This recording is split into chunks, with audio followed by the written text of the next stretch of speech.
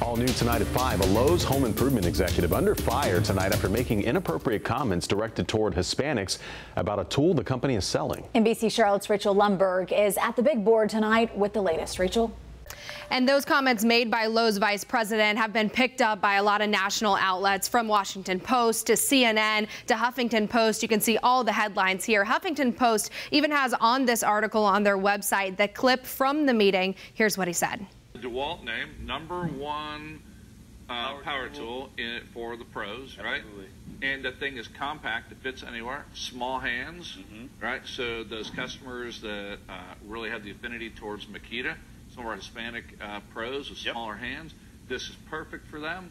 And the Washington Post actually first to report about this Vice President Joe McFarland making that comment. So he was touting about a $99 DeWalt cordless drill and actually said, this is the part that has people upset. I quote, "Some of our Hispanic pros with smaller hands, this is perfect for them." They did get a response from the Vice President of Lowe's saying, "I'm sorry for a careless and ignorant comment I made during an associate broadcast yesterday." Skipping down, he said, "This is a key reflection moment for me." On Facebook, comments have been coming in all over social media. A lot of people upset. Alan said, "That's the thing about words. You really can't take them back or make people unhear them." He says, "It's too late, bub." And on Twitter, a lot of reaction there as well. Nancy is saying, "Sorry, Lowe's. The apology not sufficient.